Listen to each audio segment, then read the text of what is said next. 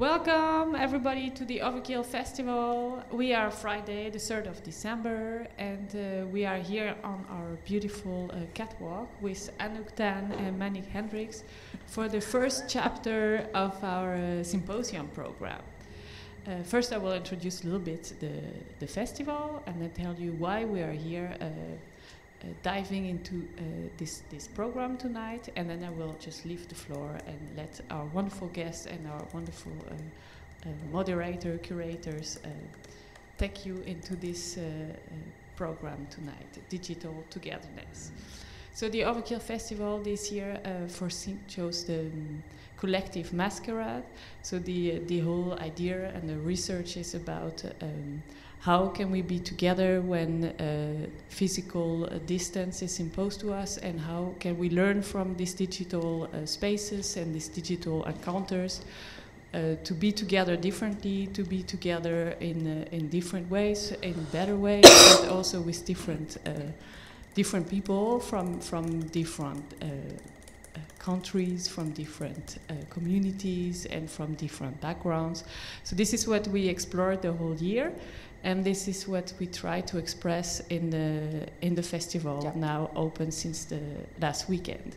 So the festival you can visit every day in a physical space in Enschede, if you can come to Enschede. So it's open every day from 12 to 5 in the shape of an exhibition with games and interactive art and with VR and with workshops. And then in the evening we are online with this talks program. Tonight we have a little special music program with 2 live coding acts. And then and this weekend we also celebrate this weird togetherness with online and offline sort of fashion show. I'm actually very curious how it will be. Maybe super fun, maybe super lame, but we are totally going for it, so we'll see.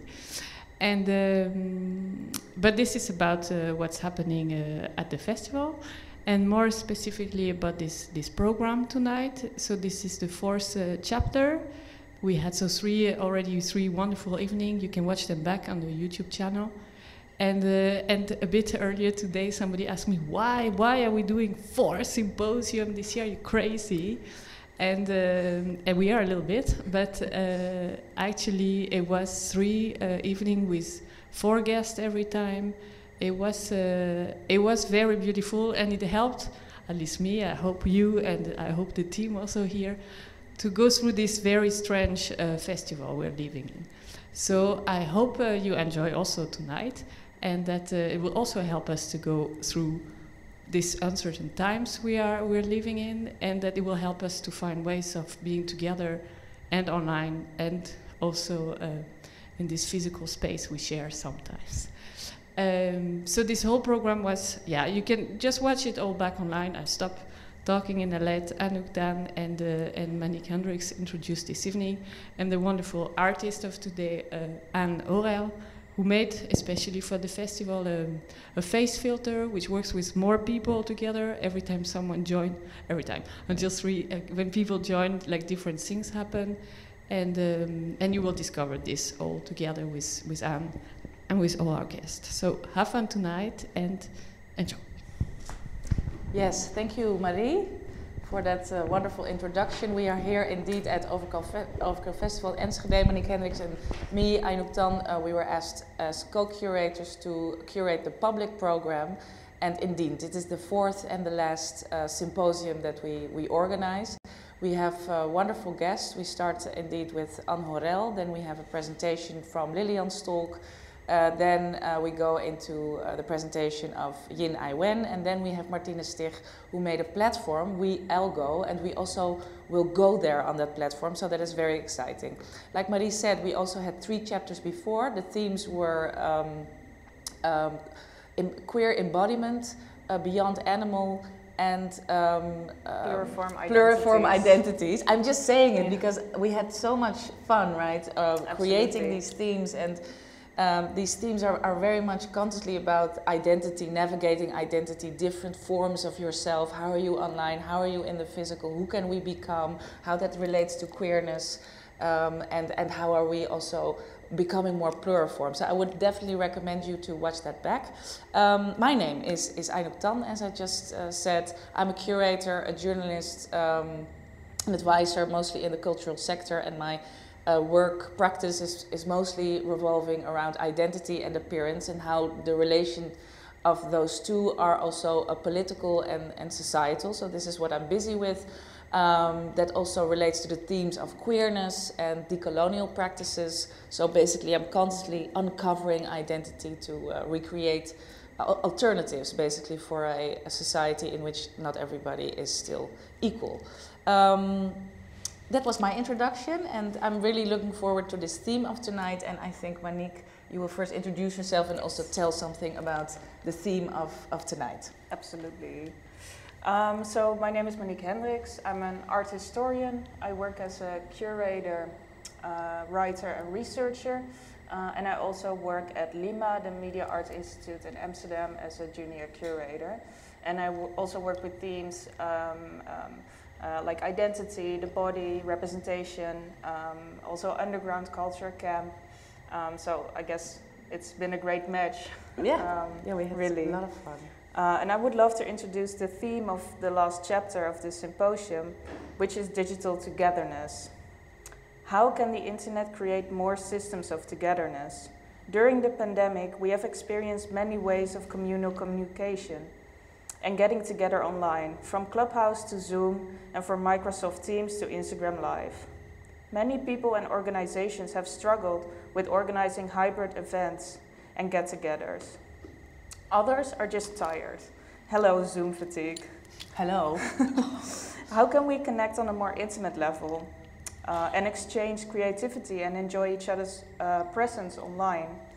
What are the possibilities of decentralization and collectivity in the digital space?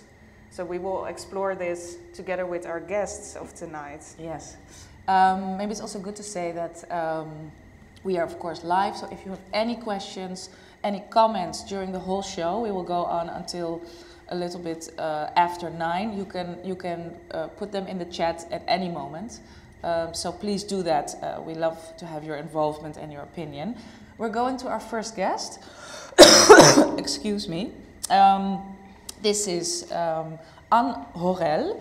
And Anne Horel is a social media artist based in Paris, France. And she makes polymorphic collages, videos, and AR filters. And Anne describes herself as a web explorer, contemporary mythology observer, iconographic sampler, performer, singer, tarot reader, and plant-based human. She was born in 1984 and grew up with television, video, games, and the birth of the internet. And is Anne here? I'm really curious. Yeah, oh, there you are, Anne. Hey. Hello, welcome.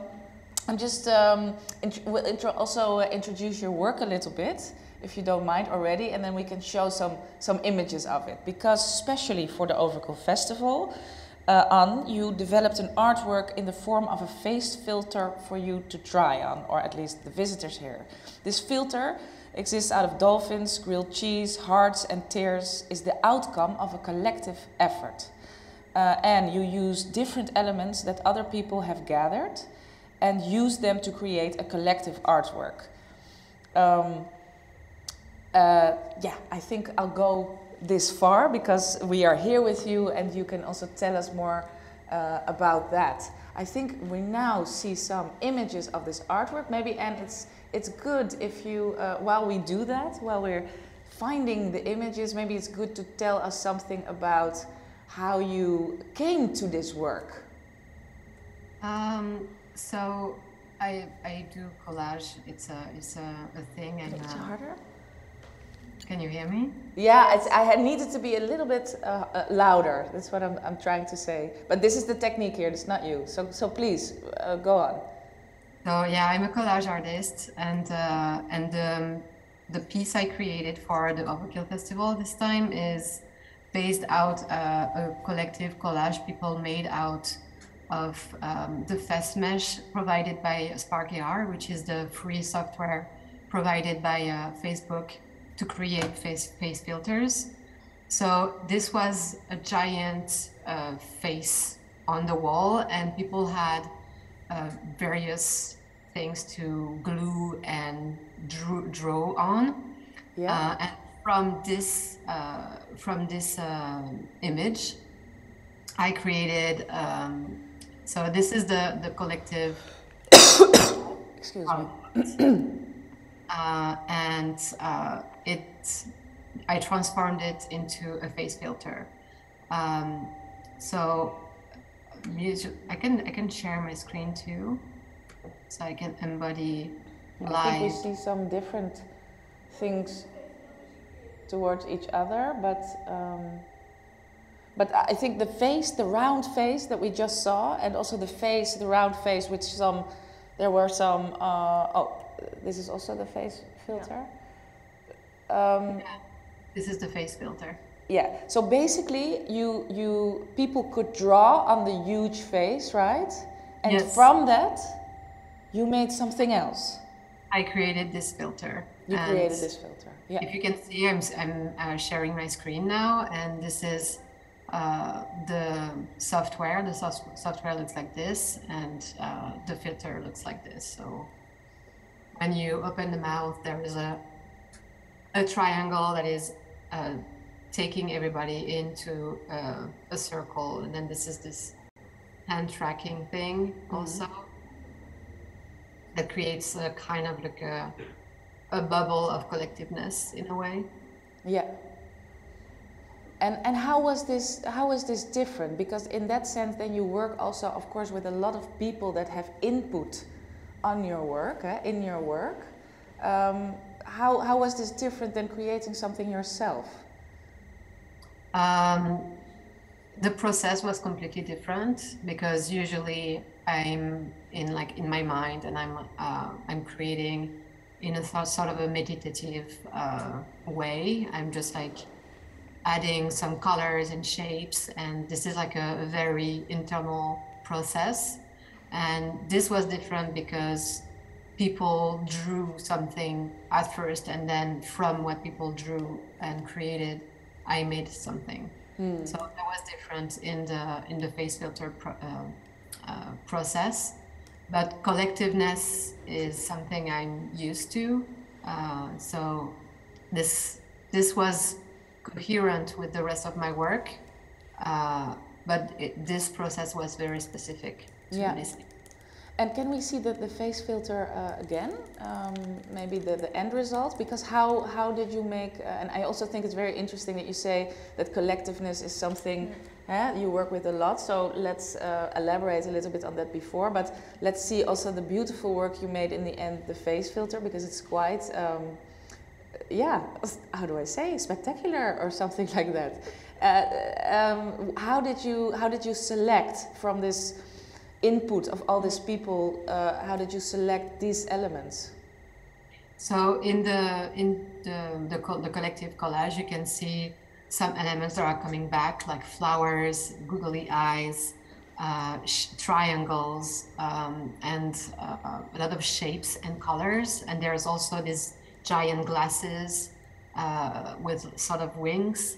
And there's this weird yellow fish in the lips. So basically, I took what was coming at first at sight, like colors, shapes, items, and then I made it into kind of like a summary, visual summary of everything that was on this collage. Yeah. Maybe could you tell us something about the title of this project? Because I thought it was really interesting. The exquisite esquisse, right? Yes. Can you repeat the title once more? Exquisite? Exquisite esquisse. Esquisse, yeah. Yeah, it's so an exquisite corpse is a kind of creative mechanism that was very used by surrealists at the time. It was made popular by surrealists at the time because it makes very weird things. Like you start a drawing or a sentence, and then you fold the paper, and then one person writes something or draw something, and then at the end you have something that is made of, I don't know, maybe like a subjective, like a collective subconscious in the same space that is either a drawing or a text. Yeah. I remember it from school, like all these papers you have to write. You can say something and then something can draw, and then you have a collective drawing, basically. Yeah. And I love I love when things are kind of like poetic, but in a very weird and unexpected way. Yeah. Hey, I would also like to dive into your other work a little bit deeper, or at least also some projects you did earlier, because we were talking before about the theme of this evening, which is digital togetherness, and you told me that you basically started working with a lot of people on a platform called Vine.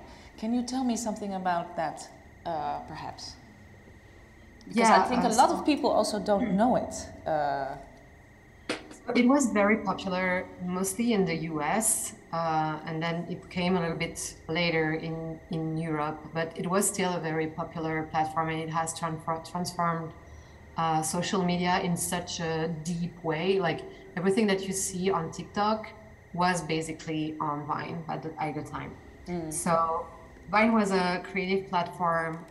You could make 6-second videos looping perfectly.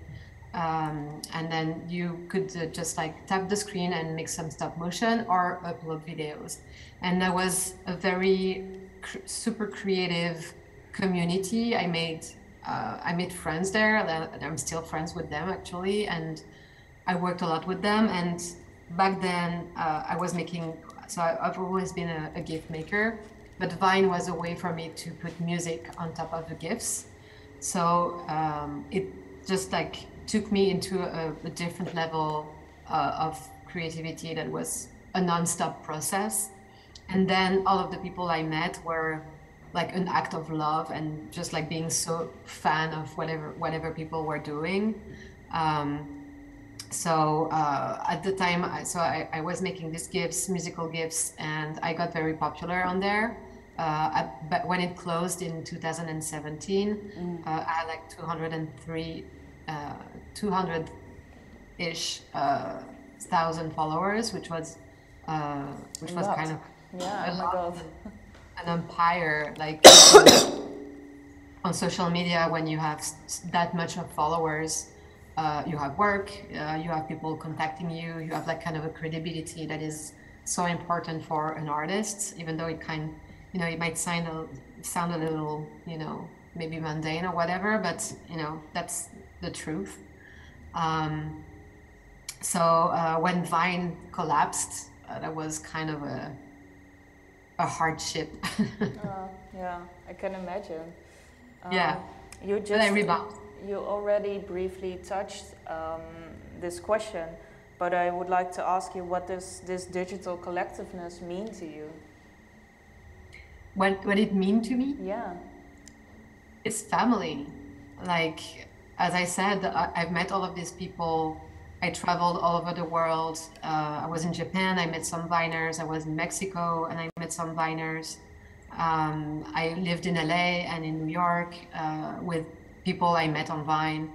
And we are all very affected by the loss of Vine, because what we all lived as a community was very strong and very powerful. So we are still connected through this. And we were making like collaborations and sending messages like, hey, what are you doing? Do you like this? Or do you prefer this? Or do you prefer that? And it was like a very enthusiast creative outlet. Yeah, you even did a project with about the other Viners. I think we also have some images of that. And what I also found really beautiful when we had a pre-conversation before this, is that you told me that on Vine you could express yourself in a digital way, and through that because I also asked you, how do you meet all these people? Do you just say hi? But you said, yeah, because their profiles were so unique, and you just say, hey, I love your work, and that is how how you connect. Is that do I say that correctly? Yeah, absolutely. And at the time I've always been more comfortable speaking about other people's work and being like super excited about people's work instead of just like talking about myself. It's something that I get very bored very easily. Yeah. So I've always been into this process of showing people's work and being enthusiastic about people's work. Like, hey, you have to check this out, or check this person out. It's amazing, or whatever. And at this time, I was working for Canal Plus, which is a French TV channel. Yeah. And I was working for a TV show that was talking about web creativity and collectiveness. So I was already completely into the theme. And when Vine came out, nobody was talking about it in France. And so I pitched a documentary project for Canal Plus, and I wanted to portray 20 people on Vine, and so I made it, and yeah, I sent messages to people and was like, hey, I love you, I love what you're doing. Do you want to meet? And everybody was kind of like very excited. And who are we seeing now in the images? Is that who? What are we seeing? It's Avery Munson. He's actually an author, and he was very famous on Vine for making like these very perfect loops, and nobody knew how he was doing this. There was always like a very crafty way of making things. Like you can see on this one, like how did he do that? And it's only in 6 seconds, and it was always super funny. And he's still working on Instagram. He's still on Instagram, and he just released a new book actually. And all of these Viners are now on Instagram or TikTok, or they're doing. Because I was wondering, you just said that Vine closed down in 2017 and everyone moved to Instagram, but do you have the feeling that this togetherness, this community is missing on current platforms, or has it just moved to Instagram? It has moved, but nothing will ever replace the energy that was on Vine. And that's something I really like about social media in general, is that on each platform you have a very specific energy. Like on TikTok, you have a very specific energy that is very raw, very teenager, also very like everybody's people. You know, it's like everybody's business on TikTok. Anybody can do anything. It's very wild. Instagram is more like very into the frame and very clean and everything. You show the best of yourself. And then Vine was like this art school online. It was basically this, and it has brought a revolution into the format. Like on Instagram, video didn't exist by the time Vine was there, and Instagram created the video thing because it has to catch up on Vine, and then they created the stories because they had to catch up with Snapchat. So Instagram is always, reflecting what is going on other platforms. You could almost say that Vine might be the blueprint for Instagram stories. More like for TikTok. It's definitely it's TikTok before TikTok. Hey, and I think that's really nice. And I'm so curious. I totally missed this, but I missed a lot of other things as well. But anyway, I'm also curious because you also made an exhibition, and or at least I think the exhibition was part of the documentary. Actually, maybe we can show. You can tell me something about the documentary you also made. So the documentary you're talking about is Hashtag, right? Yeah. So Hashtag was after Vine shut down. So I had like kind of a moment where I had to reflect about what does it mean to have so many followers? What does it mean to be, out there and like a creative person and create content every day that people are seeing, and you're reaching so many people? Like, what is the point? So I had to step a little bit back, and I spent a lot of time, like 3 months in my apartment, saw no one. I was just like reading and watching documentaries, and I wrote a manifesto about things that are not okay about our society. So that's the documentary. I sent the manifesto to 26 of the people I've met on social media. So it was mainly Vine, but also Tumblr, Giphy, and Instagram. And I asked them to create a short video with one entry. It was a ABC thing, so there was 26 entries with like important themes of our society. So A is for animal, B is for belong. It talks about how you do not belong to anywhere, and how like the ground identity cycle and everything. So there was a very wide spectrum of what is going on in our world now. And I interviewed all of them and created this documentary that is 40 minutes long. And it's putting their voices, and all of the videos are propaganda videos from the 60s, 50s, 60s, like, hey, look at the progress, it's wonderful. And then everybody is like, we have to admit that it's not that wonderful. And it's basically baby boomers versus, us, the grown-ups from today. And like, I like the dialogue between these two generations. And then this was an exhibition. I won an art grant. It's called the Audi Talent. And it was an exhibition in Palais de Tokyo in Paris, and then in Marseille at La Friche Belle de Mai. Yeah, I think we share the link of the documentary now also in the chat, so people can watch it themselves, which I think is very great. And also, I'm very curious, you mentioned that the topic of this, then you have so many followers, but what do you do with it? What is the purpose? And we will definitely talk about that more in the panel conversation, because right now we also have to move on to the next speaker. We will elaborate on that in the last fragment of the show. So please, thank you for now, Anne. It was really inspiring to hear you talk. And please don't go. So hang in there, and then we'll see you in a bit. Exactly. Yes. So the next speaker of tonight is Lilian Stolk, also known as the Netherlands' first emoji expert. With her background as an historian and artist, she looks at the new visual language from both a theoretical and a practical perspective. She's also the co-founder of the which is a platform for contemporary visual culture. She writes articles and makes animated GIF stickers and illustrations. And the is an inclusive platform for internet culture, and through events, expert meetings, essays, and educational programs, they reflect on people's online behavior, the latest internet trends, and also the mechanisms behind big tech companies and their impact on society.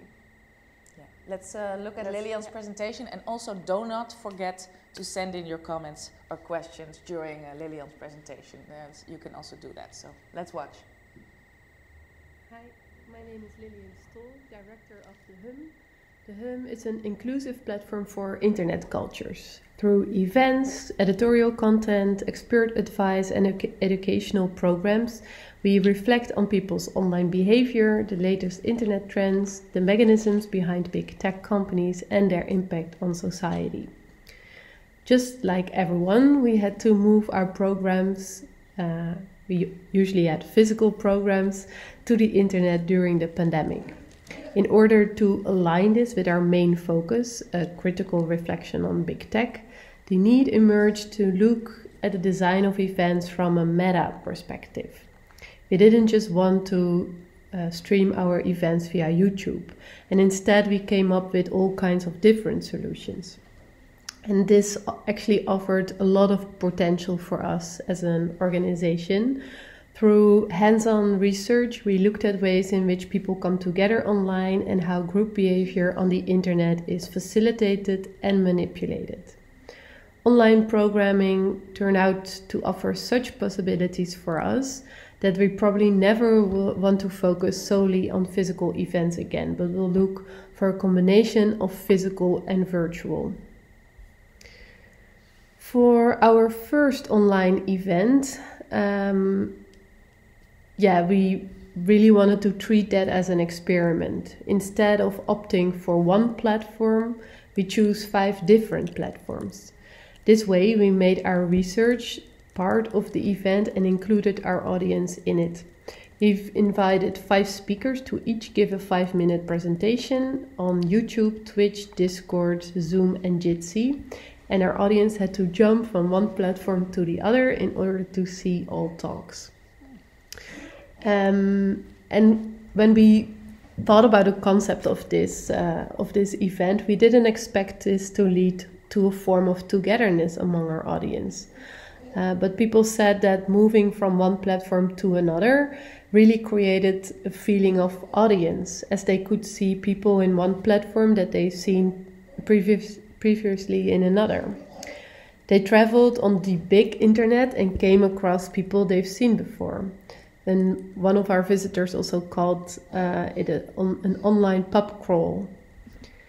It also resulted in a very engaged audience. The chats were filled with people introducing themselves, giving us feedback on the quality of the stream, and lots of questions for the speakers. This is actually something that we experience during all our online events. The chat is really powerful.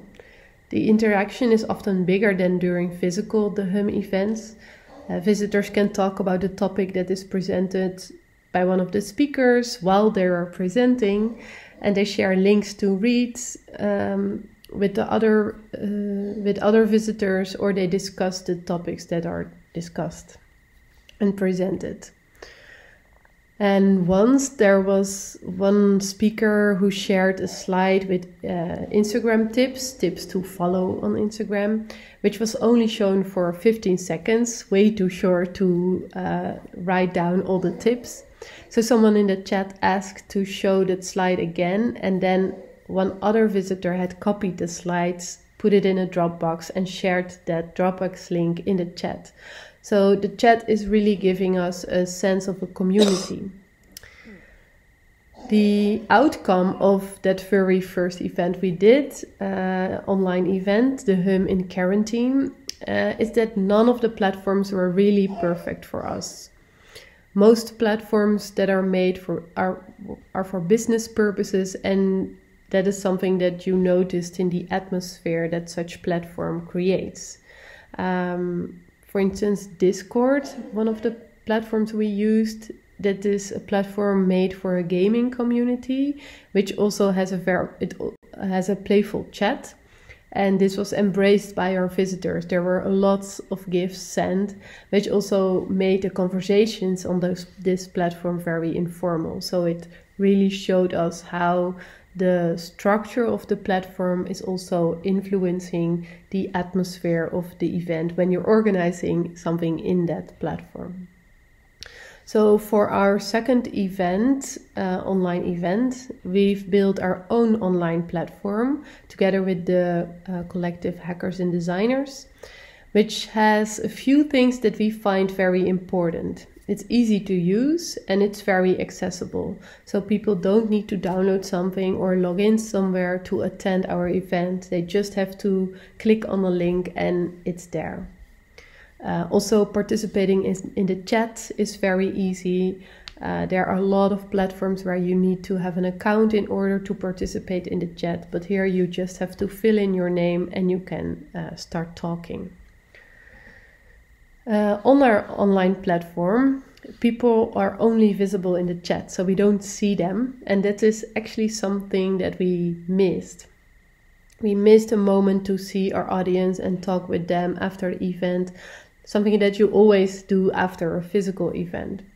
So in the beginning of 2021, we've been opening different online bar environments after each event for viewers who want to have a chat after the event. To create an informal atmosphere, we do not use a standard video call tool that places webcam images in this tile arrangement, but we're using a platform called Oye. we built in interactive elements and play with elements that were discussed during the event. So for instance, in this bar, the audience could play Pin in the Tail on the Donkey with Bernie Sanders and his mittens. During that event, one of the speakers talked about the virality of the meme from Bernie Sanders in the mittens. This was, of course, in the beginning of this year. One of the reactions from the audience of the Hum in Quarantine, so that first hopping event, the event that took place on 5 different platforms, was that it was fun to discover new sides of the internet, that we brought them to sides of the internet they didn't know. So we thought, if we can show people things on the internet, we want to bring them to places that we find important to discover. Big tech platforms and tools that are usually places that people already know. And because as an organization, the Hum finds it important to see which alternatives exist, and those alternatives are usually a lot friendlier than the tools and platforms from big tech companies, we decided to organize another tour this year, in the beginning of this year, and this time to alternative platforms. So again, we invited 5 different speakers to give a 5-minute presentation on 5 different platforms. This time we visited Mastodon, a decentralized alternative of Twitter, Ethercalc, an open source spreadsheet like Microsoft Excel, Mozilla Hubs, a VR space, Nextcloud, a friendly alternative on Google Drive, and Terminal. And in addition to the experiment of the tour, that was already an experiment, is already an experiment to bring people to those places, there was another experimental element this time, because none of these platforms were made for presentations. So, for example, in the spreadsheet Ethercalc, we've built a stage for our audience out of different cells. So we used the program in such a way that it was possible to give a presentation, kind of. So while our first tour, so from the Hum in Quarantine to Jitsi and Zoom and those platforms, that actually went pretty smooth. But this time, the alternative platform tour, there were a lot of technical issues. During the event, we learned that many of the alternative platforms we used could not handle more than 100 visitors at a time. Several presentations got stuck and had to continue via our live stream platform. But strangely, this again created a form of togetherness among our audience. They did not look at the linear presentations, but were part of an experience together. So despite all the issues, we received many enthusiastic reactions afterwards, after this event. Next year, we're going on a tour again, this time to gaming spaces. During one of the after talks, we had one of the speakers, Reed Berkovich, a game designer, talked about the explosions of game platforms during the pandemic. And because it was not possible to physically hang out with friends, many young people met in gaming spaces. And according to Berkovich, for teenagers, coming together in games feels much more natural than in Zoom or Microsoft Teams. Because during physical encounters, they never sit across from each other and talk, but they always talk while they're doing something else, which actually makes sense. So, we haven't decided which game spaces we're gonna visit, but the way that the game spaces is feeding our idea of community and being together is something that we are going to explore during this event. I'll finish with some hybrid experiences we did, because meeting together online is one thing, but how do you connect a virtual audience with a physical audience? I think this is very challenging and also one of our focus points at the moment. With the HUM, we're convinced that simply putting a camera in a room does not necessarily make an event hybrid. We did this once during one of the events last year, but then we got back from our online audience that they felt like they were watching other people having a fun night. It did not immediately feel addressed. So how do you ensure that virtual and physical visitors have an equal experience? How do you facilitate meetings between physical and virtual audiences? There are still so many things that we need to learn. And this is why experimentation is essential at the moment, in my opinion. So that's what we are started doing with our events this fall. For example, during our event at MU in September, we made a very literal connection between physical and virtual visitors. We linked every online visitor to a physical visitor, a visitor who was physically there. The physical visitors were showing their online buddies around in the Real Feeling exhibition at MU, brought them into contact with other visitors and asked their buddies questions to the speakers. With this event, we learned that it perfectly works to combine virtual and physical speakers, and something that we didn't realize before, some online visitors told us they had a unique experience because they saw the exhibition through the eyes of their physical body. The physical body was not only describing the works, but they also shared their feeling about the work or the smell of the space.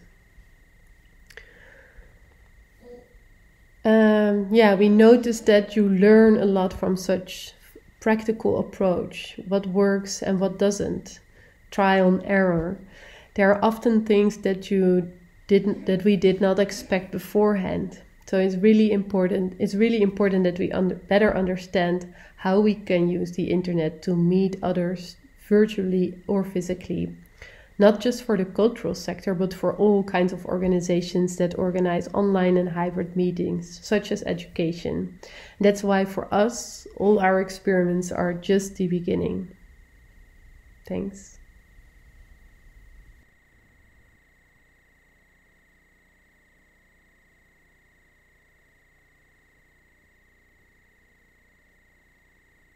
Lilian would join us a little bit later. Can I talk to Lilian for? I just want to ask you one little question before we go to our next speaker, Yin Ai Wen. I just want to see Lilian for a minute, if that's possible, of course. Oh yeah, hey Lilian! Hey! Oh my God, thank you for your really nice presentation. And we're going to talk further on this during the panel discussion with all the other speakers. I just have one question that really struck my mind. How do you, in this new lockdown, let's say, keep in touch with your friends and loved ones? Yeah, it's a difficult question because of course, I also noticed that during our events, like we really also want to hang out physically after such a long period of lockdown. So has my preference still. I have my birthday in a few weeks, and of course I cannot invite all my friends at home. So I was thinking about organizing a party via. I don't see myself in your space. Yeah, it sometimes glitches a little bit, but okay. Just cool. There's a program called Distance Disco. I'm not sure if you heard about Distance Disco? That's a good Distance Disco, yeah. It's developed by Klazien van de Zandschulp among a few others. And that allows you to dance, and it's actually a dancing game. So you're dancing in an online environment and you have to guess that like one of the people who is also dancing is dancing to the same song as you do. Oh my God. God, and the others hear a different song. So you really have to dance on the song. We all want to come to your birthday. Okay. I have your email address. Yay! Okay, great, Lilian. This was just a few tiny question in between, but we'll see you at the panel discussion. And now we move forward. See you later. Thank you for now. We move forward to the presentation of Yin Ai Wen. Are you there, Ai Wen? Yes. Yes, okay, Hello. great. I will shortly introduce you and then you can start sharing your presentation. You are a Chinese designer, researcher, writer and video artist. And when your work explores the future possibility of design that emerge from techno-political climates and interpersonal complexes through performance, installation, writing, video and documentary. When you specialize in turning criticism and theory into design practice, devising new design strategies with institutional instruments that respond to the ever-shifting techno-political environment. And with your keen focus on interpersonal relationship as the institutional design practice or institutional design practice, she explores new ways of artistic intervention and maintenance through the lens of feminism, queer activism, post-colonialism and Marxism. Well, that sounds very full, let's say, but I'm also really curious what you will say in your presentation. It made me very curious, the bio, indeed. So just go ahead, please. Yeah, thank you. I think that's like a super old bio. Oh. I'm super. It doesn't fit anymore. Curious where you get it. No, it's just it will sound less full. Oh. But either way. Either way, like you will hear, there's still a lot of remarks there in the presentation. Today I would also share basically two projects. But yes, just like almost like what Aynouk said, I came from a design background. I work as a designer and artist at the same time, mostly because my design work it's not quite fitting to the usual context or the client commission. I usually don't get commission. I create my own work and then I find clients for that. But anyway, but most of my work is sort of dancing between, I develop design theory and I initiate quite a few sort of system design projects with digital technology. I work on alternative economy, social contracts, care, labor, care work, etc. But it has a trace from what you said there. So in general, like my theory inform or inspire new practice, and then the practice sort of like bring me new data to test or ask more questions about it. And so today I would talk about two projects. One is sort of like a theory cluster, recently being published in So Far Online, a Singapore online magazine called On Platform Design. And another project is called Reunion Network. You will sort of like see how they interconnect. Briefly, it's basically, I think it's also like a quite interesting thing to talk in this particular festival, is that on platform design, trying to explain why it is the contemporary digital environment makes it so hard for us to feel together, like the lack of togetherness, and how does that happen? And sort of Reunion Network is sort of trying to turn it around, like sort of like it's a different approach to blockchain technology and so digital currency in order to find togetherness in the sort of in the midst of global capitalism and all that crisis that we have. But briefly, I would sort of also show like sort of like the first piece of my entire career, but it's still very much working for the whole context. So I will play that. Welcome to the plugin system. Your injured body has become the burden of your digital soul. In the world of cyber capital, everything is soft, fluffy, gentle. Ivan, we cannot hear the video. Oh, so maybe I send out the video, then maybe you can play it from there. Yeah, we will play it right now. Welcome to the plugin system. Your injured body has become the burden of your digital soul. In the world of cyber capital, everything is soft, fluffy, gentle, fulfilling. They change you so quietly that you thought it's your choice. But you need this massage. Through others' hands, it reminds you that you are still human. You are more than the electrical signals from your neurons. Your communication with people is more than a faceless P2P transmission. The massage is the medium. Yeah, so this is quite an early work. Maybe we can switch back. Yes, thank you. So this is sort of like the work is started 8 years ago when I graduated my master in the Sandrine Institute in the Netherlands. And it sort of like, it begins my whole quest about whether design can work differently other than working for the mass production, working for the mass communication, etc. Can we actually turn it into specific relationship to think about like how communication working in time and over a course of a relationship? Because in my view is that the sort of whole mass communication, which has our digital technology or in general technology in place, that sort of like it tend to see individuals, users, consumer, and our product all at the same.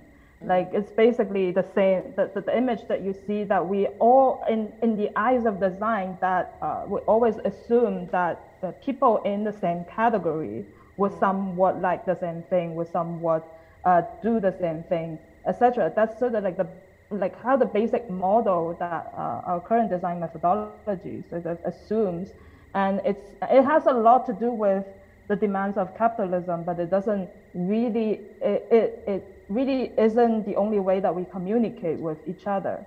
And then my argument is that this kind of design ideology, like everyone is somewhat under the same, can be categorized, can be understood as basically a group of statistics. It's really providing or contributing strongly to the alienation that we feel in the contemporary society, and especially it's sort of like rendered in how digital technology has been designed in such way. So these platform design series basically 20,000 words of dissemination, like dissecting how, starting from the very early internet, where we actually find alternative space to gather, where I personally find a lot of connection when I'm a kid. Probably like we probably all sort of like experience the early internet quite differently comparing to how we experience the internet now. So I always wonder why and how and what's the role of design in here. So these platform design essay is 6 chapters that, starting from part 1, that I talk about how the internet is organized differently comparing comparing to the previous stage. If we all recall in our past, our previous internet is actually organized around interest group, subject-centered community. That's how I call it. And then now, which is like subject-centered community, sort of use sort of shared interest to gather around people. People come together with a shared purpose, with a shared understanding or interest in certain topic. So in that sense, we have a shared context. However, in today's time, where this kind of persona-driven platform, where we all present ourselves as individuals, that a certain kind of persona with a sort of kind of like sort of like a given kind of structure of like how we should be. I think it's very interesting what Anna said earlier, that like different platforms had different kind of sort of vibes, sentiments, etc. Because we sort of like under the persuasion of platform, we sort of like all craft a certain kind of personality that is fitting to the platform kind of sentiments. And so in the first chapter, I sort of trying to discuss how this kind of economy and or the way of organization change that led to this what I call in the last section in this chapter is like the disappearance of vibe, like the disappearance of a vibe being like the sense of togetherness has disappeared because we all being disseminating into this kind of individual persona where we actually have to compete attention from each other instead of sort of trying to bridge relationship with each other. And on the second part is sort of use RSS technology. I don't know how many people should notice that talks about how sort of like convenience, the sense of convenience is working at on the very basis of how internet evolved to today's scenario is that like when we tend to make things more convenient, we also delegate a lot of communicative labor which is actually very essential to building our relationship. And when we delegate all that labor to platforms, we also sort of lost our relationship with each other as well. And I actually see some chat in the Zoom, but I don't know how to open it. So oh no, you don't have to open it. Just ignore it. Yeah. Just okay. Great. Proceed. Very interesting. Yeah. Yeah.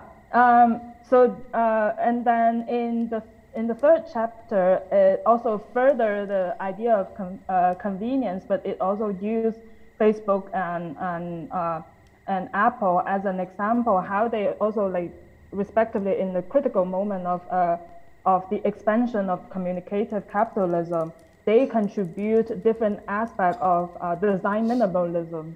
It sort of like make sure that minimalism becomes this kind of central ideology in the design of every digital platform. It sort of assumes that this kind of like, as long as you make sure the design is minimal enough where people doesn't need to think, doesn't need to like, it sort of like displays this kind of idea of if a product is easy to use, it's slowly shifting to a product like user is being pushed out of the sort of like decision making. You know, like they're starting to claim like, oh, you don't want user to think too much, and then it slowly becomes like reading this into a different way, like user cannot think too much when we're using any digital software.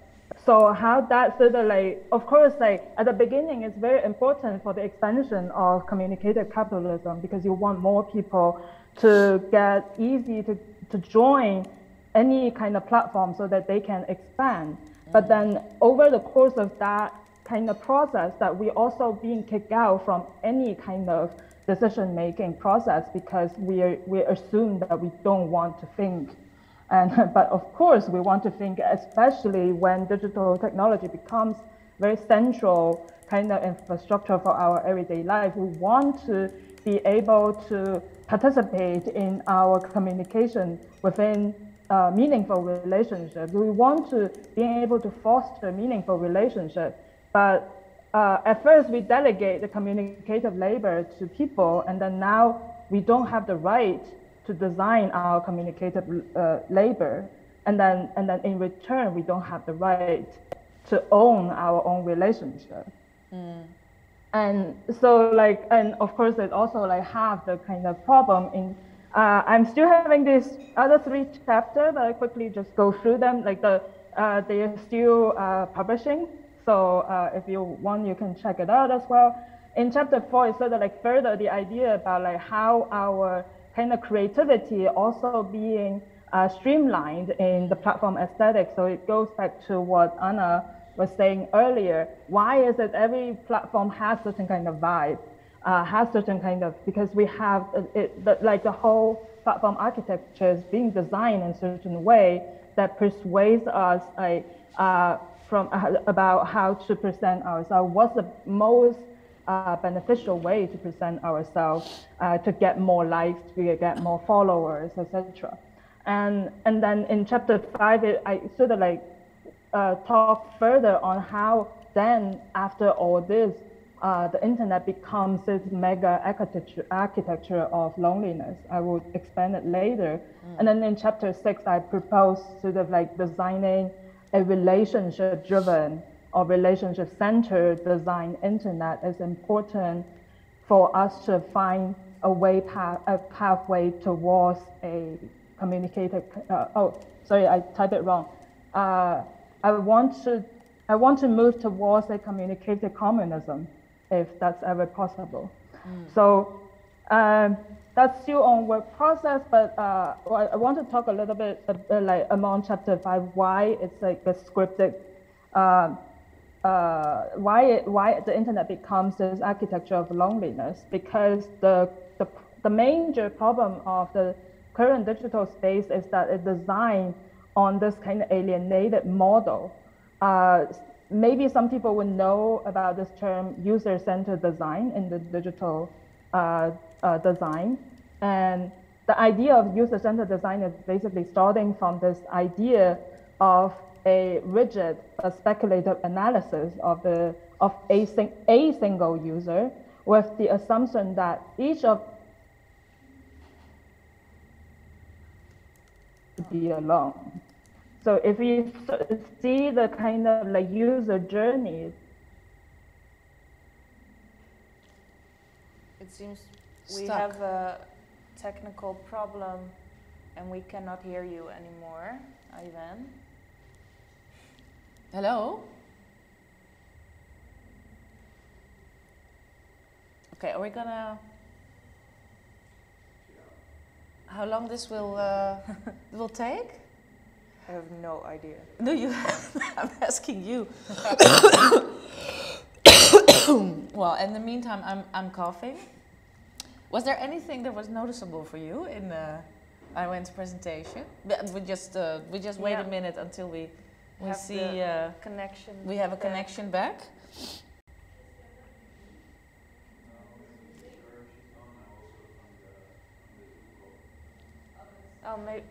So maybe it's a connection thing. Default. Maybe we're not connected anymore online. Yeah, it fits the theme, right? Okay, we also said that we would embrace messiness, digital clumsiness. Yeah, well, and here we are. Here we are. It was totally scripted. The flaws are scripted, like Lilian was talking about as well. Maybe it's also good if we go to our next presenter until we have Iwan back. Yeah. Do we have still a connection with Martina, which is our next presenter, or we don't have any connection anymore? We also have nothing to see anymore. I'm just thinking, like, based on Iwan's talk, if we can have platforms that are not based on profit. Exactly. Right? Yeah, could we have a future without big tech companies to get together online? I would love to ask Iwan later. Yeah, well, if we can, if that's possible, because that is also what we're talking about. And during this whole, I think, panel, the 3 chapters we also had before is about expanding this notion of identity, but also about queering the body. Or whatever that is. Okay. Oh, yeah. Iwan, you're back. Yes. We lost you. Do you hear me? Iwan, do you hear me? Yes, I am. Yeah, I'm so sorry. We lost you. There was a technical default. I'm sorry. Oh, it was you. It was you? Yeah.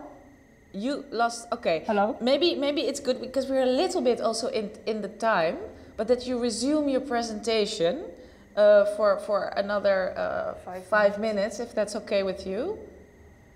You're stuck again. We are officially digitally. Yeah. Oh, you're here. Okay. I wanted to say digitally not connected anymore. Disconnection. Digital disconnection. Anyway. Oh, this is something else. Anyway, I'm in. He's still here. I'm in, please. Well, anyway, what did I want to say was that we're talking about freedom, you know, other identities, but we're constantly, that is facilitated by these companies all, you know, profiting from our labor. clicks, from our labor. That was what Aynouk was saying, of course. Yes, exactly. It is I think it's very necessary to talk about this. Yeah, absolutely. To how we can create different structures of relating and communicating instead of, and I think there are much more possibilities. I hope so. Yeah. I really like this platform also from Lilio. Yeah. With that you're like a flower and stuff like that. I like that. And I also think it's very inspiring that you have, I just keep talking because I think people are fixing stuff. Are people fixing stuff? The entire internet? No. Yeah, I said to move on, that's okay. Sorry? Aynouk also said that it's okay.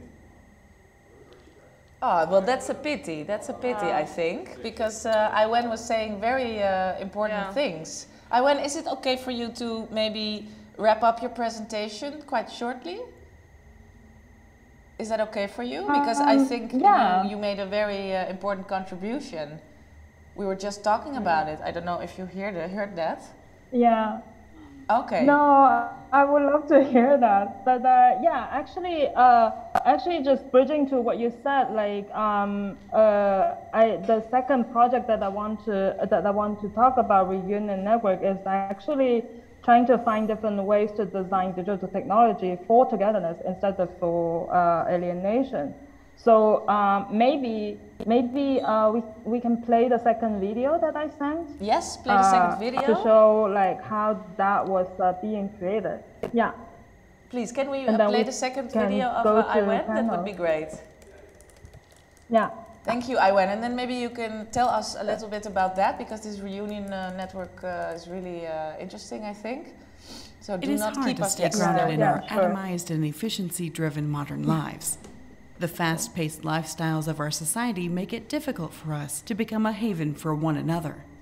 Evolving technologies have led to longevity, but they have also amplified anxieties for aging communities. Love and company have become tasks amidst the flurry of independent lives. Elderly abandonment is no longer just talk on the street, but rather a foreseeable reality. Freedom now comes hand in hand with loneliness in the metropolis. We don't have to live like this. Reunion Network sees caring relationships among people as the cornerstone of a sustainable society and takes them as its premise to design a future society of care. With this vision, Reunion Network has designed a digital app made up of a currency system and an economic model. When integrated, these elements create a virtual social system.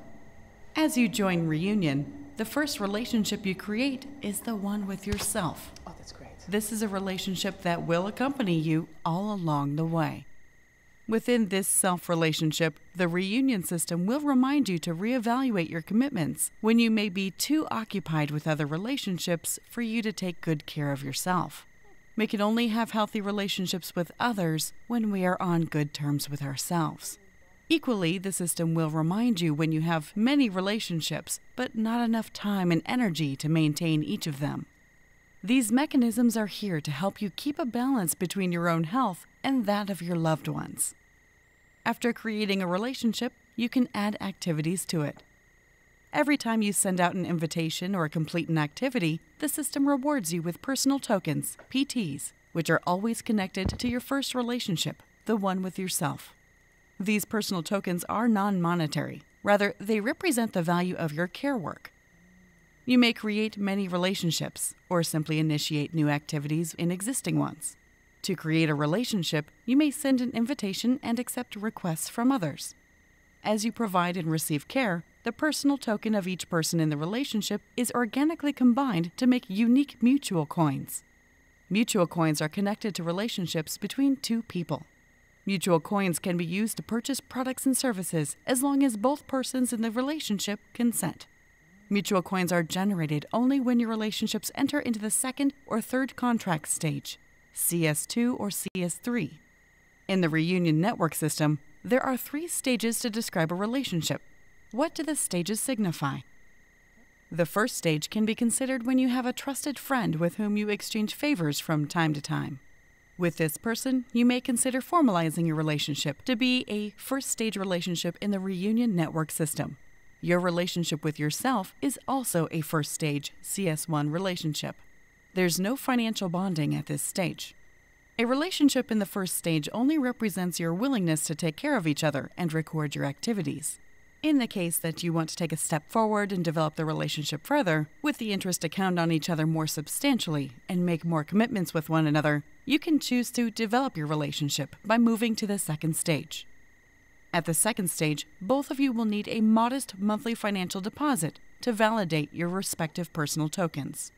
The deposit will be saved into the account of your relationship as mutual coins. The mutual coins are the unique collective fund of your relationship. At the same time, you will also be rewarded with extra personal tokens, according to your records of activities. In this way, you and your loved ones develop more mutual coins from your active, caring relationships. Certainly, no relationship is stagnant. Even our relationships in families change as time goes by. With this in mind, there is a checkpoint in every relationship created. The checkpoint provides an opportunity for you to review together and look forward together. If the original relationship contract still reflects the expectations you have for your relationship and for one another within it, then you may extend the relationship. If the expectations have changed, then you may change it according to your discussions. If you do not wish for the relationship to continue, you can easily end the relationship contract. Of course, you may also choose to upgrade your relationship to the third stage, CS3.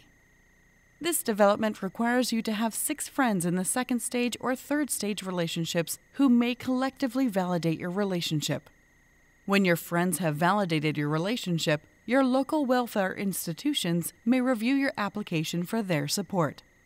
Your relationship enters into the third stage once it is approved, and the financial validation for mutual coins will be paid by your local welfare institutions. Your third stage mutual coins can be used to purchase products or services in local co-ops in order to help the financial support and the maintenance of your relationship. Through this provision, your local welfare institutions support your relationships in local small businesses at the same time. This development of local economies will help mitigate economic migration and establish more stable connections around you. Additionally, if you or your relationship partner are moving away from your shared locale, your relationship does not have to end. As long as both of you want to maintain your connection, your mutual coins will still be valid in both places. This makes the opportunity for your local welfare institutions and small businesses to collaborate across districts.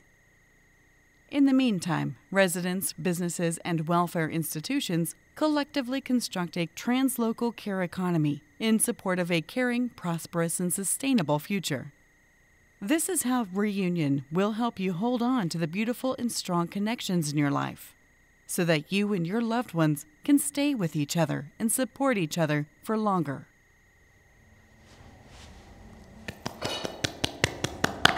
Thank you.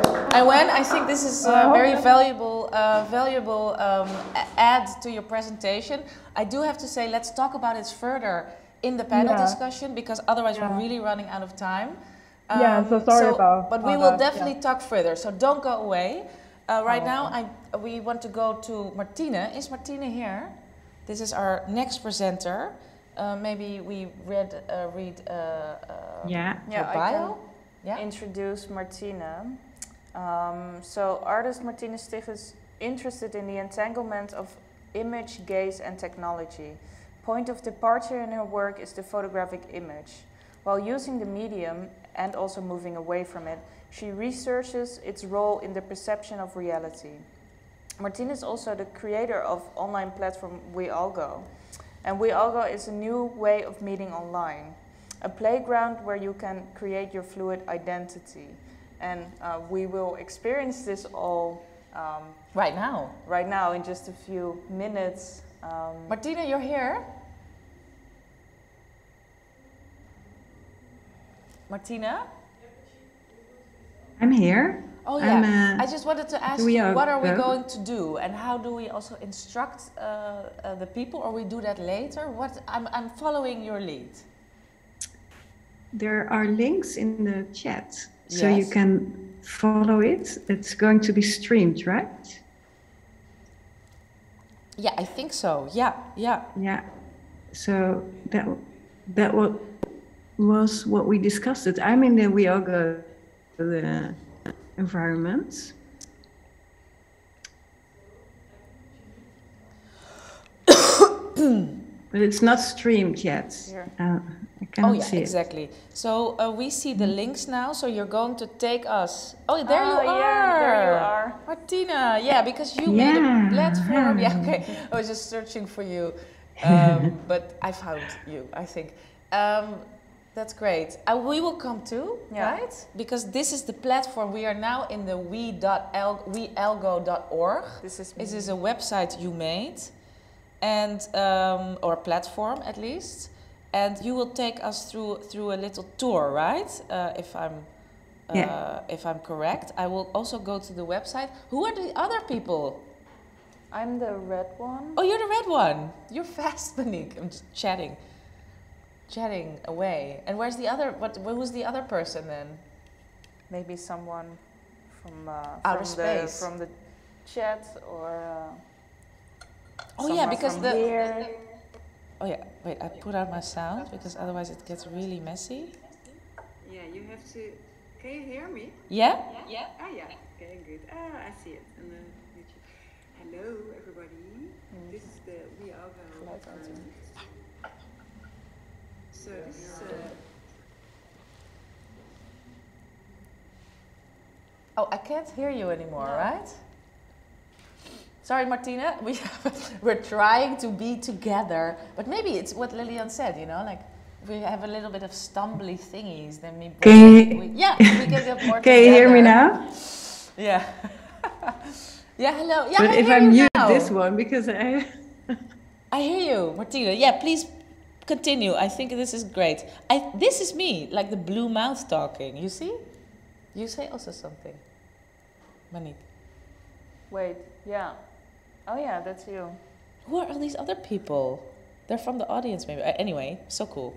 All right, please proceed, Martina. I think we can hear you now. No, we can't. do the sound via Zoom. Can you hear me now? Now yes. I can hear you, yeah. Then I hear myself double. So So hello everybody, this is a nice space. So this is We All Go. We created this in the first quarantine, basically. I make it together with the Stef Koolman, Thomas van der Wansum and Roel Nobak. And there's some echo going on, huh?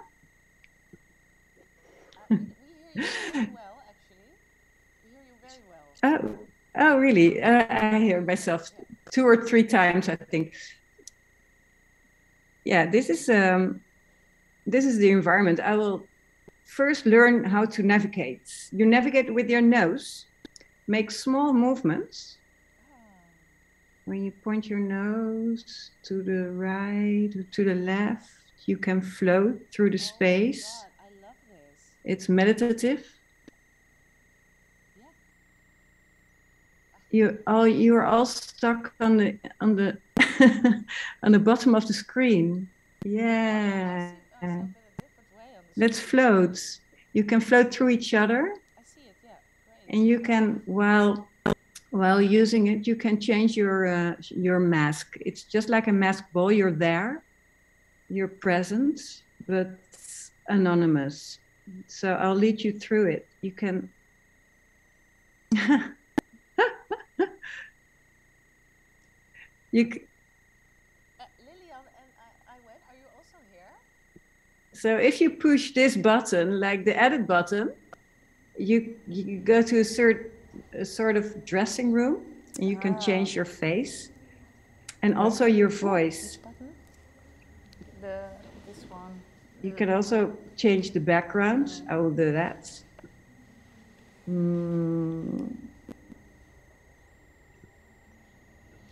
Story nights. So basically, it's like, well, it's not really an alternative to Zoom or to Teams or to whatever, but it's more like, yeah, a fun platform to meet anonymously. You can create a room, so you can like meet up with friends, but you could also go to the lobby. That's basically the public space of We All Go. And how did you get this idea, Martine? Like, where did it originate from?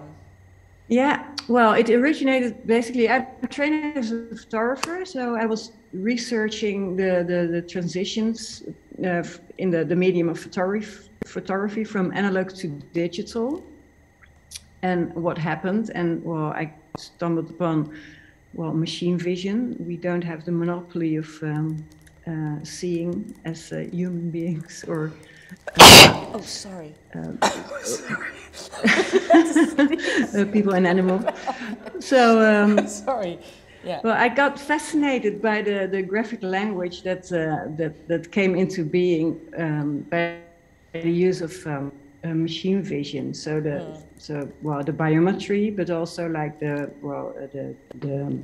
object detection, and with the colored stripes and dots. And I thought, what would happen if you would create a camera that only could capture what machines see? And I was playing with this idea, and then came Corona,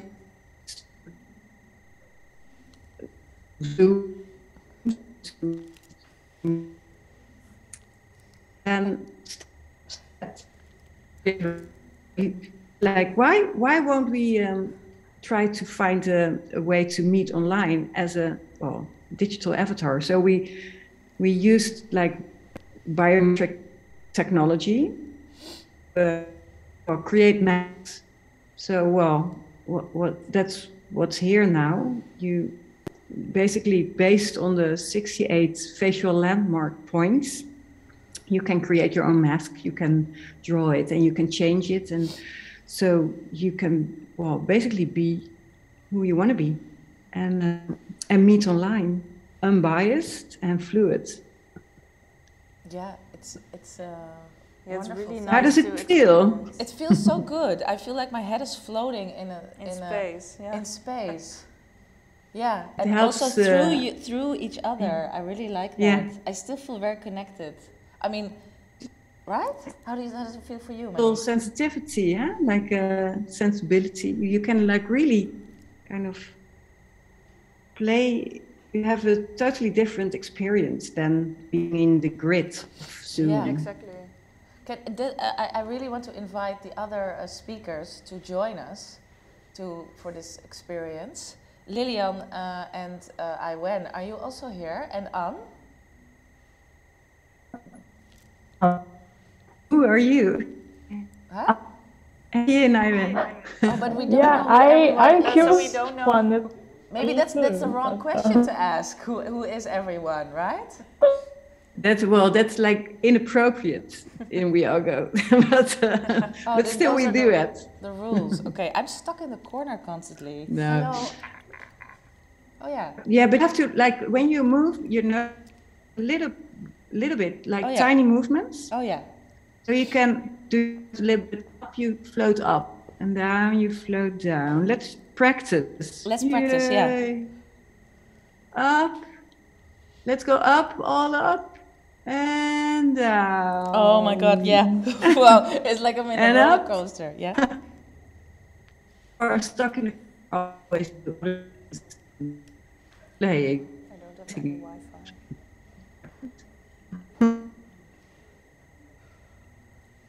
So we are very curious, like what we did with the Overkill Festival. What was like asking participants to, to participate anonymously, people to have a conversation on We All Go, which is really nice. Of course, you can immediately ask, who are you? But it's also nice to not know exactly.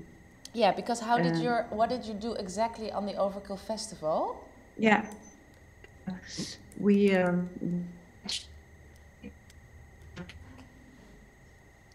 you keep falling away, Martina. That's a little bit sad because I cannot. Sometimes I can hear you and sometimes I can't. Is this us or is this? No. This sound is really. Yeah, it's a little bit difficult. I think there are people like in one room with an open mic, right? My microphone is muted. Yeah. Should we maybe all go back to Zoom to have the panel, because otherwise we won't be able to hear each other? Yeah, exactly. I think that's the best. Martina, this is beautiful, but I do think we all have to go back to Zoom, because otherwise we have still 20 minutes left, and it would be a waste to not talk with you a little bit more. Is that okay? That's what I mean. I can't hear anybody anymore. But this was a beautiful experience. We go back now to Zoom. But the other people can definitely stay in the We All Go. In the We All Go.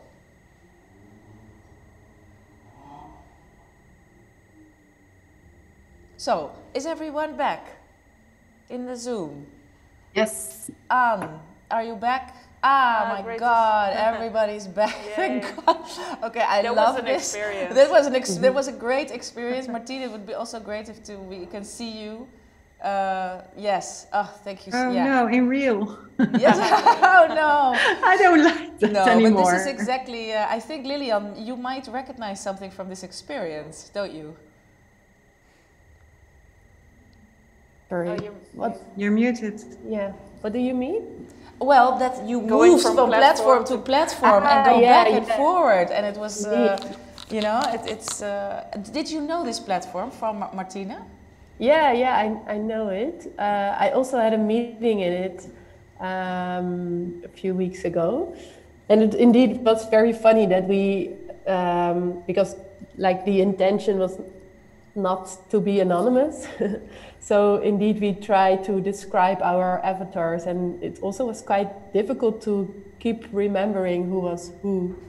It was a fun experience, but I really liked it. Yeah. Also the abstractness of it was works really well. Yeah. Hey, you also, I think Martina and you really made really made both an alternative in the digital space of how you could come together. So I think that's very interesting. How do you view this this We All Go as in also your research towards the platforms, you research in terms of coming together and how they steer us to come together? How do you perceive this We All Go in that sense? Yeah, I really like it. I think that it's actually touching to the part that I didn't manage to talk through the internet, that I was talking about how the digital software nowadays or platforms nowadays design sort of like without a shared context, right? That include like a shared interface, a shared visual environment. Because like, for instance, now we are all in the Zoom meeting, but we don't know what we are actually operating from our end. Like we are all responsible for our own interface, and then we don't have a shared consensus of like what is happening at the same time. We don't see each other's actions. I am opening my chat in there, but then you won't see what am I seeing. It was sort of like started with this idea of privacy, but at the same time, the lack of consensus of what is happening at the same time sort of makes that kind of alienation is like further. But what Martina is doing is basically trying to suspend all that kind of different interface and then put us in the same kind of abstract ambient environment that like we're starting to share this kind of confusion and this kind of I really actually love that kind of, I wrote it like, I love this echo opera that's happening at the same time. So like we're sort of in this kind of share confusion, share context, share environment at the same time. So we know that we are on the same page. And that is actually what is missing most of the time in the current digital platform, where we don't share consensus on the very, very basic of like, what are we doing at the same moment, right? So yeah, so that's my brief response, and also just trying to put a little bit back of what my talk is about. But yeah, thank you so much, Martina. I really love the experience. Thank you very much. Yeah, really nice to be there with all of you. And it's you're right. It's an equalizer. It's like everybody can be whoever he wants to be. There is no difference in age or like bandwidth, or it's all private as well. So it's peer to peer. So it's not stored or shared. So yeah. Yeah. I think that has. Were you there as well? Yes. Yeah. Were you also in the We Algo? No, I wasn't this time because the link wasn't working, so I was just floating by myself. Oh. How was that? Yeah. I had the experience yesterday with Ines Alpha, who is also an artist at the Overkill, and we are actually friends in real life. So that was funny. We were like, "Hi," and then there was this awkward floating moment, and then we realized that we were both French. And then I was like, "Oh, so you're Sandrine?" And she was like, "No, I'm not." And she was like, "You're Anne." I'm like, "Shit, you know who I am." And then I was like, "Oh my God, you're Ines." And then we had a very casual conversation floating, and we were feeling that we were kind of like living in the life of fishes, you know, like what are fishes talking about when they are floating in their aquarium, you know? And we were having this like just conversation. Yeah, and very floaty conversation. It was very nice, actually. I really liked it. I love this tool. It's great. It's great. It looks amazing. I was just wondering, reacting on what Iwin just said, but also Martina maybe. Do you think that because everyone becomes sort of the sort of equal appearance in We Algo, a floating face, does this help with the feeling of digital togetherness? Who wants to answer that? Maybe Martina should answer first. Martina, well, maybe it's nicer if you answer it. I think it does. It does brings you closer, just like a masked ball. You know, like you can pretend you're somebody, but you can also be very honest. You know, like there's this quote: "Give him a mask, and he would tell you the truth." You know. I don't know, but maybe I'm very curious, Ivan. I think it almost sort of like bring us back to the very early internet, where we sort of had this idea internet brings equality because we suspend our bodily appearances in the early internet, right? We have this kind of early kind of documentation about how people talk about like on the internet, I'm not only a black person, I'm not only a woman, I can be only human, and I can talk to people with this and that. And I think the problem with our current digital economy is that like it tries so hard to duplicate our offline or like quote unquote reality. They're trying to duplicate that kind of hierarchy and the kind of relationship. So it's sort of like it stopped being the space for possibility, and then it also doesn't open up new windows for us. So and then the suspension is no longer there for us to sort of like being able to find alternative way to connect to each other. So I think this kind of experiment is actually very important to bring us back to this kind of a very early phase of like how digital technology was a window for possibility, and then why did we lose it, and then what it means to bring it back now, and then it has to build on top of this kind of existing hierarchy and et cetera, et cetera. Sorry, I'm rambling now. No. I agree with you indeed, Arwen. Yeah. What I was thinking as well, like now we're in Zoom and we're all in separate boxes here, and in WeAlgo we're literally on top of each other, and already that is a form of togetherness almost, you know? Yeah, exactly. And I also think that you're a bit anonymous, and you can also edit your mask yourself. The fact that you can design your own environment a bit is also really important and missing in all these anonymous, not anonymous, but these Zoom and Microsoft Teams, all these tools that are actually made for business, but now are used for hanging out with people. We lost the agency. That, like, if we have a room, we also decorate it in our own taste and with posters, plans. I think that is like a bit maybe what you meant also with the early internet. I think if I can. You said this website, you could design it yourself, and it was really a space from someone that you entered when you get.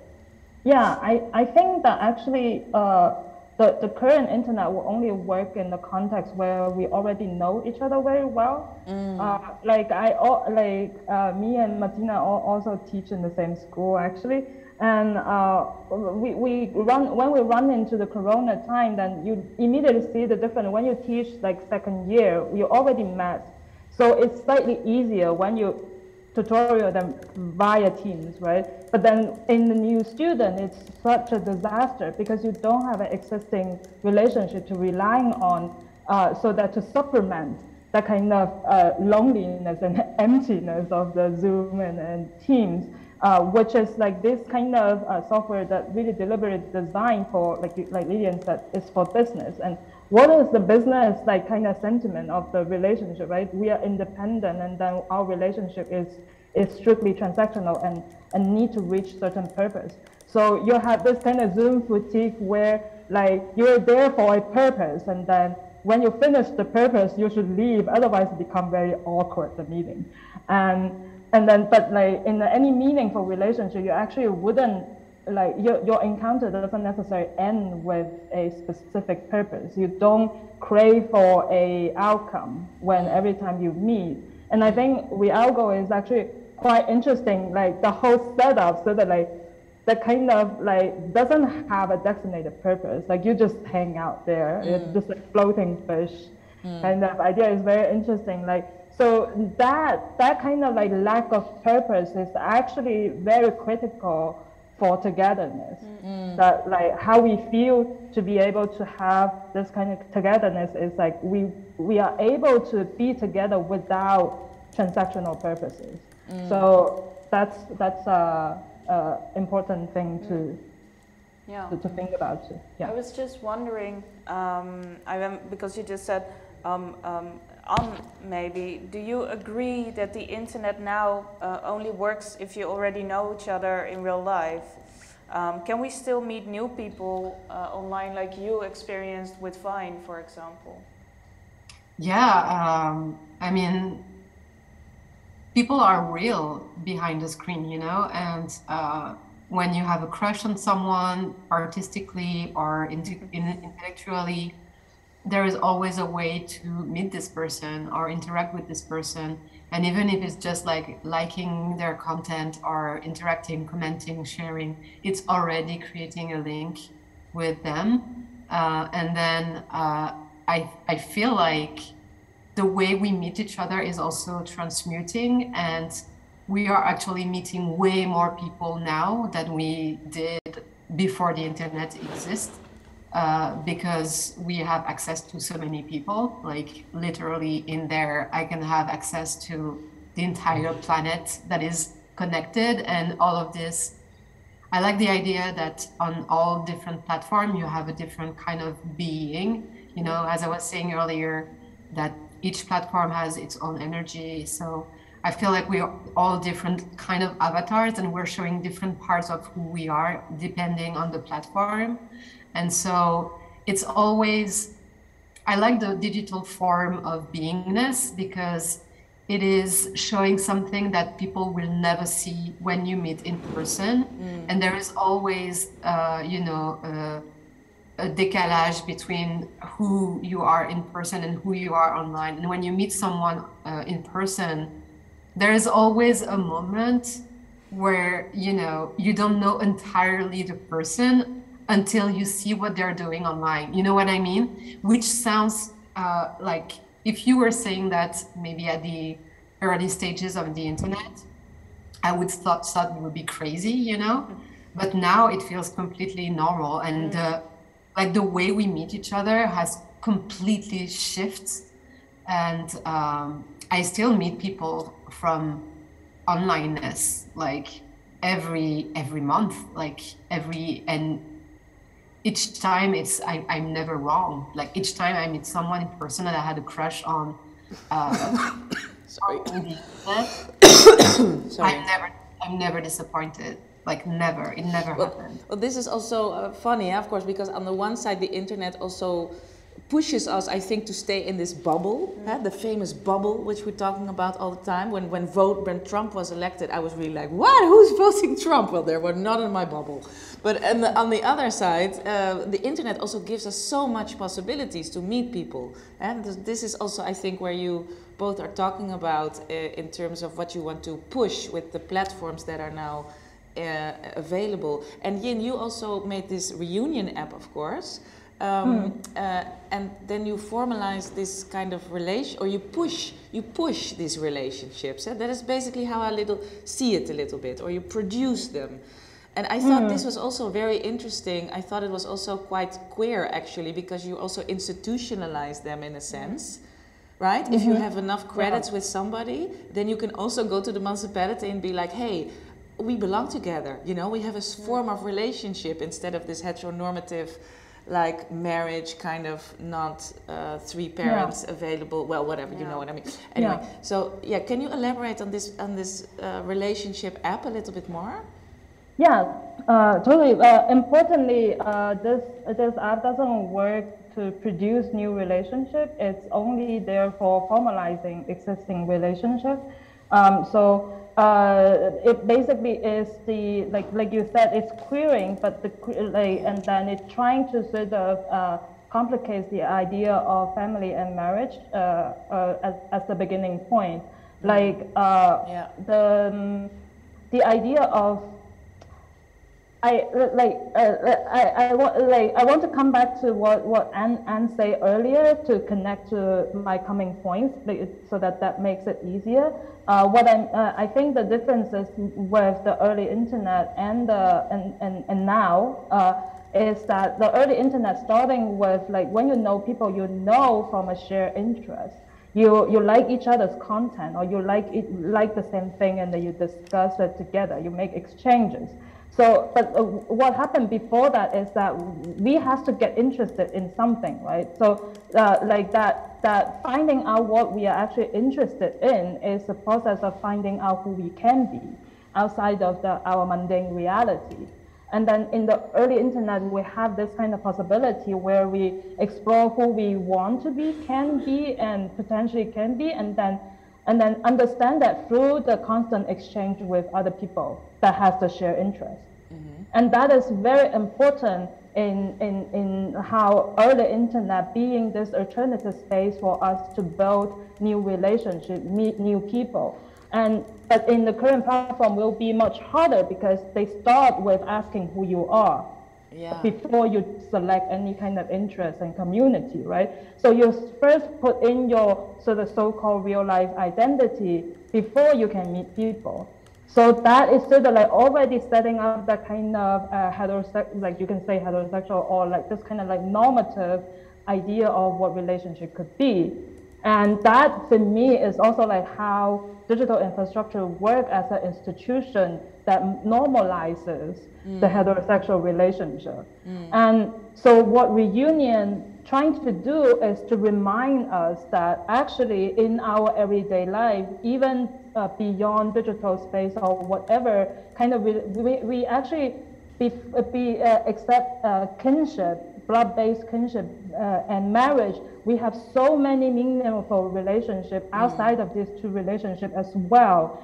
However, those relationships always being considered informal. Like at best we call it a friendship, but then we cannot rely on them with a perspective. We can rely on our friends in the present moment, the company, like as long as we agree or like each other, as long as we live in the same city, our friendship is dependable, but nothing further. And that is like the kind of informal relationship that is lacking the institutional backing. And then with Reunion, we hope to provide that kind of institutional backing for this kind of wider spectrum of meaningful relationship. Yes, and most sorry to interrupt you because we're also a little bit in time, but it's very interesting what you say. But also most first and foremost, if you don't love yourself, who the hell are you gonna love somebody else? Exactly. Exactly.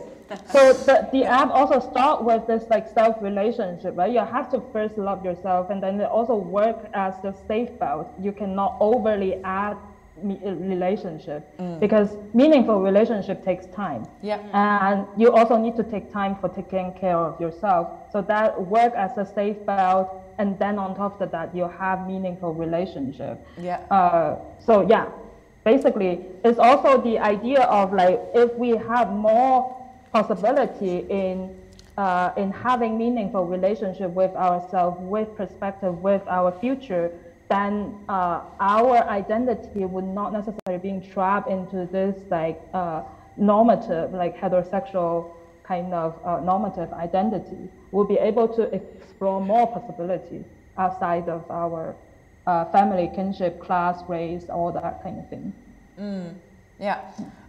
We actually have some questions also from the chat. Question from Matias, who joined us on Monday, actually.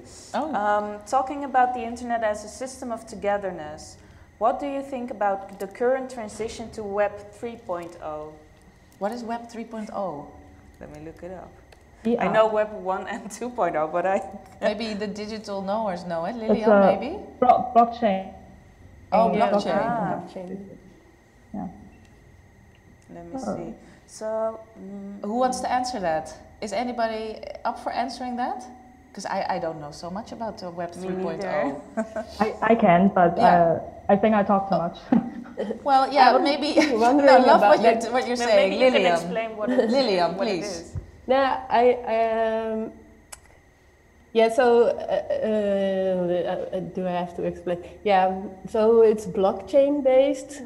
I can give you one example because I was wondering about this and I wanted to ask a question or maybe a similar question to Yin because it's related to her Reunion project because it's also blockchain based, right? Yeah. An example is, for instance, you now also have DAOs, that's decentralized anonymous organizations, and it's also blockchain based, and that is like structuring that a lot of people are like the owners of an organization, and it's regulated by a blockchain. So you can start an art project and you can say, okay, it's DAO based, and then people can just become owners of that art project as well. I think it's an interesting direction, and I also think it's quite, because we've been a few years on these massive platforms like social media platforms, of course, the CEOs of these platforms are envisioning a future where it's even bigger, like the metaverse. But I wouldn't think I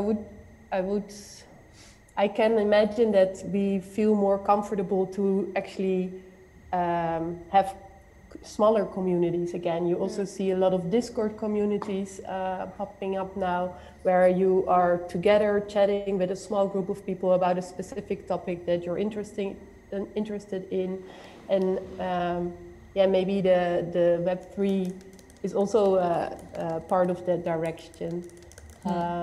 But I'm also curious too what Yin has to say about it, because I think you're... Yeah, I'm quite involved in that conversation. I think the biggest issue with this transition is that there's too many obsession of the concept of decentralization itself than talking about what does it mean to do so, like to our social and everyday life, where people obsess with the formalization of decentralization as if it's taken for granted as like right and righteous and futuristic. But in what I experience is that in the design process, though, in every small design decision making, people will still referring to, oh, this is how things work in reality. But I think precisely is that there's so many things that we don't want our current reality to come into our future. We want to steer it away. But that wasn't being questioned. And just like most of the digital design projects is that there's a lack of theoretical underpinning to talk about why do we want decentralization? Why do we want to duplicate everything into a new generation of technology? We want that not because we just want a new generation of tyranny and just like it's not that people want a new Mark Zuckerberg have a prettier face or something. It's like we want something different. And then, but what does it mean that we want something different? What is that different thing? I think that is more important to talk about instead of just obsessing with like, oh, decentralization must be good. No, sometimes decentralization can be really bad. It means that people can get out of responsibilities. And it means eventually no one is responsible for anything. And things are slow, and then the gas is burning, etc., etc. And we have to get through every step in details about what it means that when we're making design decisions, what it means that when we organize people in certain ways. So yeah. I don't particularly depressed or optimistic about Web3, but I think there needs to be more elaborate thinking behind it. Yeah. Well, we also had a question because, well, actually, my God, you're asking so much questions. I mean, like, yeah, where should we go? What should we do? Why should we go there? But you're absolutely right. Important question, though. Sorry? Important question. Why should we go there? Why should we go? Yeah, and where should we go? And where do you want to go? Where do I want to go? Yeah, I mean, well, in the digital space, in the digital realm. But let's say, like, where are we going in 10 years? What's the future of this digital togetherness? If we can just speculate on, and we have seen some examples of where we could go and how we could interact. How would that? What would be characteristics of a platform that, or a form of togetherness that you would want? Well, I'm jungling between being very optimistic and very pessimistic about human race.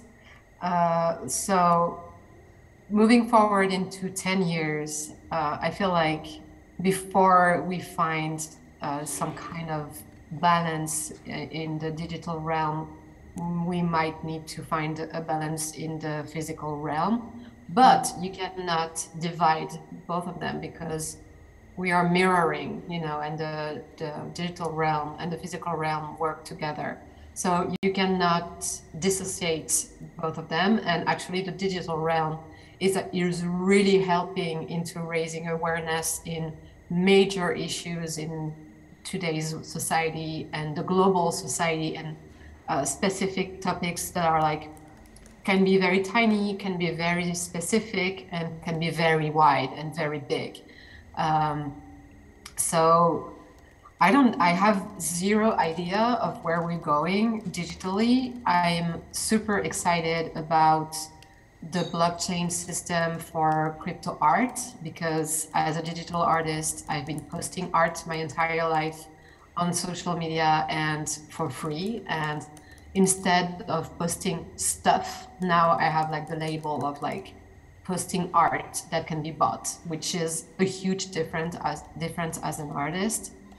But, you know, talking about like a metaverse or something like a 3.0 web, it's going too fast and too further away from where we need to be now, which is like already super intense. So I'm kind of like, I can be optimistic, but for now I'm like, I don't want to be excited about too many things because there are so many things to think about, and instead of being spread out, I'd rather be concentrated on everything that's happening right now and taking things slow after, you know? Yeah. All right. Yeah, that's clear. Martina, where should we go?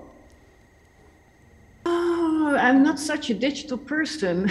Oh, you made a whole digital platform. Yeah, that's true.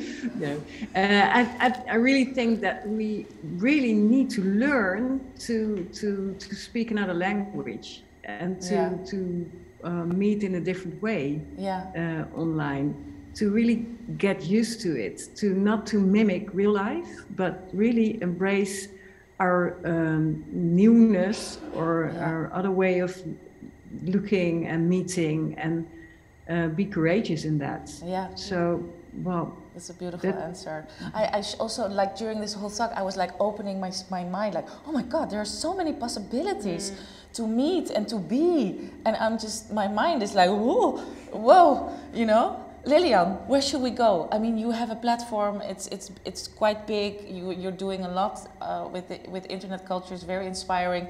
You must think about where you want to go in 10 years, how we should evolve in that sense. You're muted. I'm muted, sorry. I also find it very difficult. I really don't want to be in a metaverse designed by Meta. I also think we should come up with a different name because it's already branded by Facebook right now. But I also see what Yin said, that it's really important that we should look at these systems and design it in a way that is not giving, like, we shouldn't have the similar power structures as they are right now in the internet. Sorry, go on.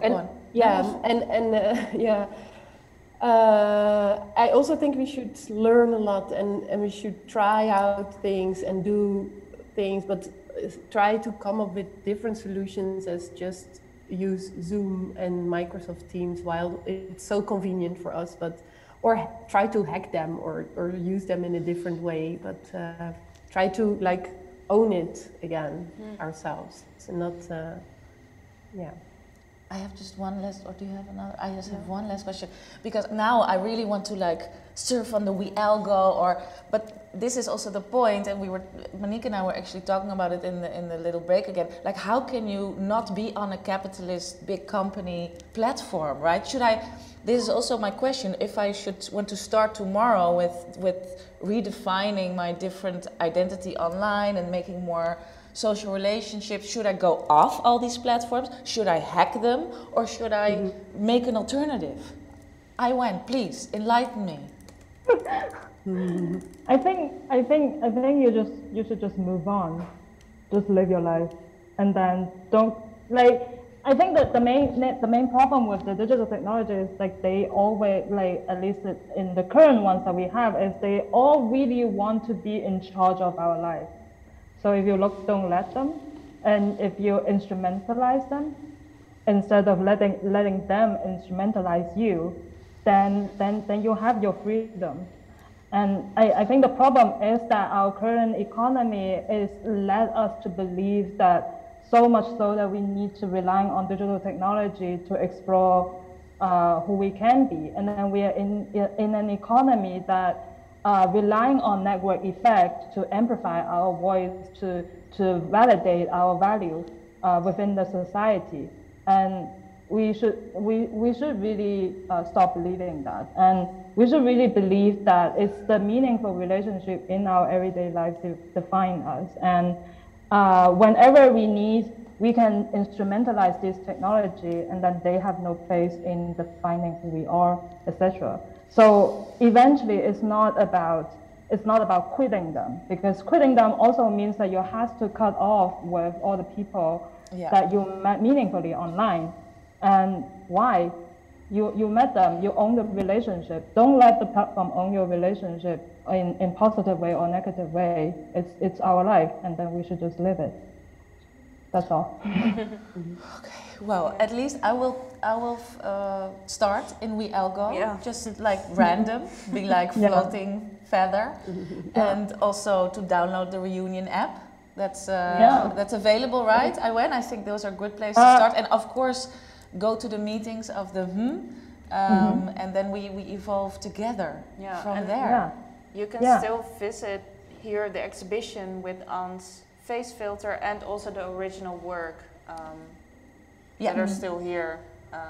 Also important. Exactly. Yeah. And also after this at 10 o'clock there will be a live stream from Timo Hoogland on the YouTube channel, and Lamb Kebab is performing on Twitch, and our lovely Niels will put the link in the chats. Oh yeah, there's more togetherness right? after this. Just stay. Just don't stay. Okay, I want to thank you all very much for this wonderful conversation. Anne Horel, Iwin Yin, and Martine Stig and Lilian Stolk. This is probably just the beginning of a much larger conversation that is ongoing, definitely in these Corona times. Exactly. Thank you, Manique, thank also you for your collaboration. Yeah, also thank you so much. Thank you team to the whole team. Overkill. Yeah, Marie, Niels, Patty, everybody, thank you so much. And tune in again at 9:30, right? 10. 10? No, 9:30 it says here, right? Oh. Lamb Kebab. Lamb Kebab. Yeah, that's at 10:30 and Timo Hoogland's at 10. Okay. All right, bye everyone. Thank you very much. Thank you, have a nice evening.